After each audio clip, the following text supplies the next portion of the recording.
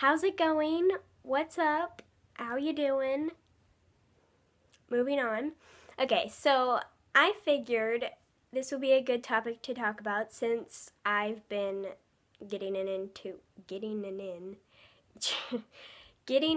new show right there. We're gonna talk about TV show obsessions. Yay! So the first thing we're going to talk about is TV shows that take over your life. And I've had that before, believe it or not, with regular show. Kind of an odd one. But I would want to watch it whenever I could, and whenever it was on, I would be like, oh my gosh, I have to watch it. Everything else in the world stops. Which I'm sure a lot of you guys have probably experienced too, or are still experiencing. I might experience that with some other show or a show that I'm watching now. I don't know. But shows can be dangerous sometimes for getting you addicted to them and you wanting to do nothing but watch them all day and eat donuts or something. Okay, anyway. The second thing is new shows. Since I'm into a new show. I said that like 8 times. Okay, so new shows can be exciting because you're just starting out watching them and you don't know what's going to happen and you don't know what's happened. And so that could be fun because, you know, just anything could happen. But I guess it's kind of hard when there's like already like 8 seasons or something.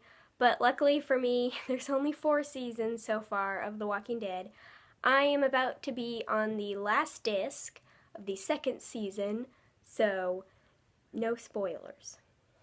Anyway, the third thing is shows that you thought you'd hate, but you kind of wound up not hating them. Once again, we're going to go back to regular show. So when I first saw the commercials, I think it's so funny because when I first saw them, I remember I was like, that looks so stupid. Who in the world would watch that?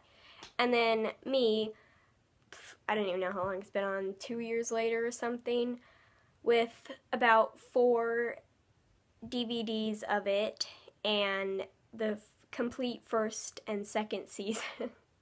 So you never know. Okay. Okay. And then I don't know why I keep talking like that. It's weird. So the last thing we'll talk about is shows that you definitely do hate.